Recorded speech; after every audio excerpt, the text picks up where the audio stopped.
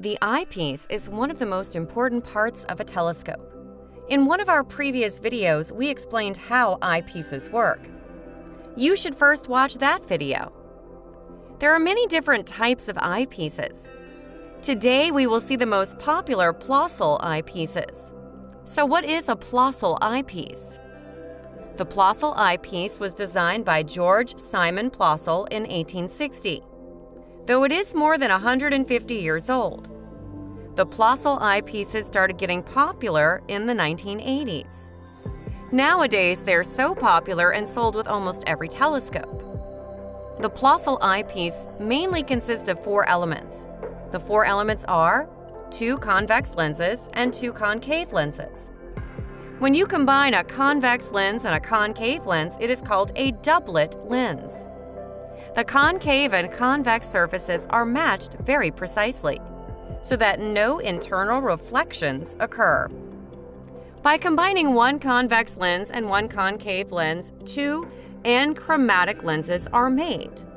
These lenses are placed in one line, or you can say aligned symmetrically. This is the reason Plossl eyepieces are sometimes also called symmetrical eyepieces. The Plossl lens does not have any spherical and chromatic aberrations.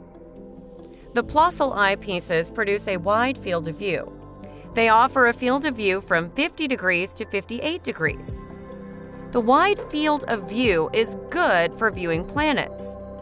This is one of the main reasons the Plossl eyepieces are so popular. Amateur astronomers want to see different planets through their telescopes.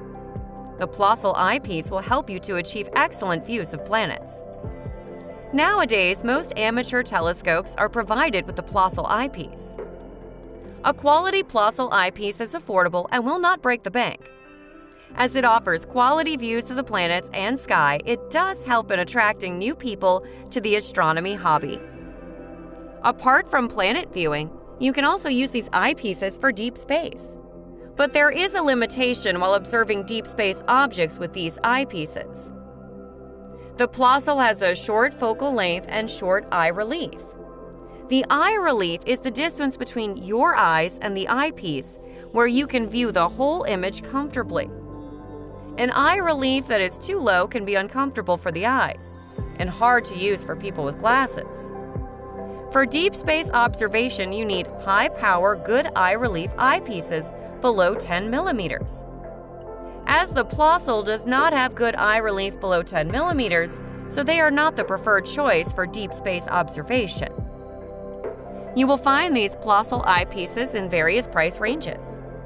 Usually the cheaper ones are not that efficient. The higher-priced Plossl lenses use high-quality glass and materials. It will give you an excellent sharp view compared to the cheaper one. A few good Plossl lenses are mentioned in the description. Do check them out. There are many other types of eyepieces. You can read about them on our website. And if you liked this video, then give it a like and subscribe to the channel for more such content.